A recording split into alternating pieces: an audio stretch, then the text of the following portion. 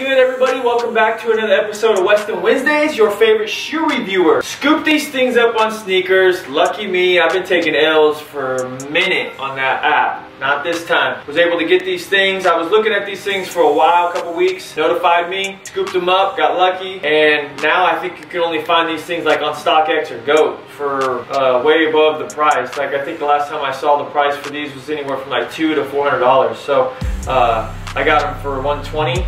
Yeah, $120. Starting with the traction, you have your basic herringbone traction. Now this shoe is classified, I think, in the running department, all right, with the cushion setup and then the way the traction is and then the entire upper as well. So the traction pattern, it has some zigzags, almost like a classic herringbone. It's not stereotypically the normal traction that you would see for running, but it's nice. It has grooves. The cool part about this thing though is it mixes this aqua blue traction pattern throughout the white with the blue, and then it really tips off on the top with the upper. Okay, so the cushion setup, foam midsole. They don't classify it what exactly it is, but Jordan and Nike they do a lot of Cushlon, all right. And I feel like just by pressing and with it on foot, it feels a little bit like Cushlon, which I really enjoy Cushlon. The Jordan Racers, a lot of the shoes that I've had that have Cushlon, when it breaks in, it really is plush and nice and comfortable, all right? So at the heel, they provide you with a nice air unit here at the heel.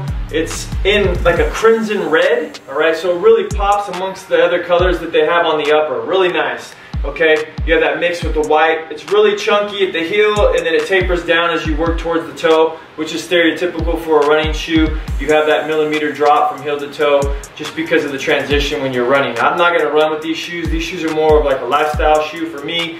I would think that that's how people would run with these. There's other colorways that you could actually use. I might try these out in the gym. Don't know yet though. As we move up to the upper, this is where a lot of it, the magic happens, all right?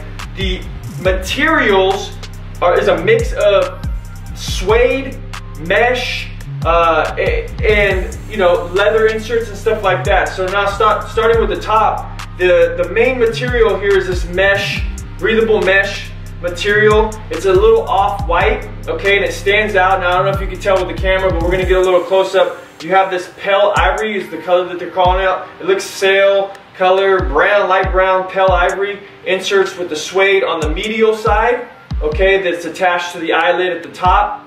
It wraps towards the forefoot, on the medial side, and then you have the same insert in black suede on the lateral side, okay, that attaches at the bottom of the eyelid. These cool things about these, the inserts right here, the suede with the black, they have some lightning bolts going through in gray that's very subtle that you would only be able to see on a close-up, which is really cool. It adds a different feature to the shoe, which I really enjoy. I like that, along with that crimson red stitching on both.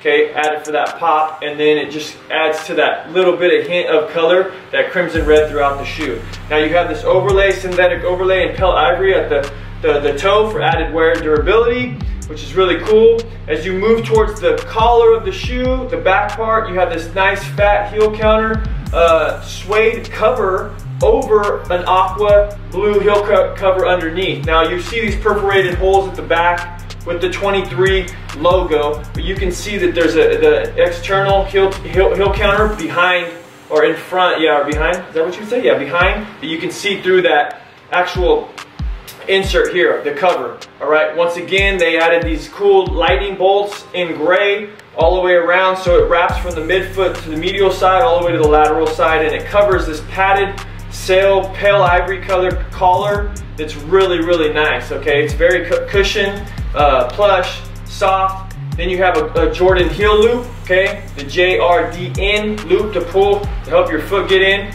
And then the cool looking laces with that crimson red and the aqua. Once again, they keep adding these mint, these little details of the color hints all throughout, which is really cool. It keeps tying everything back to a certain color, which I really love, all right? Now the really nice part about this shoe, in my opinion, I wasn't expecting it, but it's probably one of the nicest tongues that I've ever put on, like this collar, this whole setup right here. Now it's attached down here by the eyelid, so it's really easy to get your foot in. You can unlace it, and then that thing, you know, really opens, all right? So, which is really nice. But this padded collar, this padded tongue, It is super comfortable. It's a nylon material, it wraps your foot, and like I said, when I have the shoe on and I'm tying the laces, man, it's really nice. It's just a really comfortable fit, and I really enjoyed that. I thought that was something that I noticed right off the bat, as opposed to a lot of other shoes that I put on. This right here was nice. It's really well set up, and then they have this cool little tongue loop right here with the Jordan insignia logo on it. The insert here, the insole is really nice too. It's really cool. We can get a close up on that. It's like a Miami Vice, the red, pink, blue, neon blue, pink Nike Air with little lightning bolts in there as well. True to size, they definitely fit really, really nice. I like them. Narrow fitting, but chunky, nice underfoot. Check them out. I don't normally do this, but when I do, I shoe review.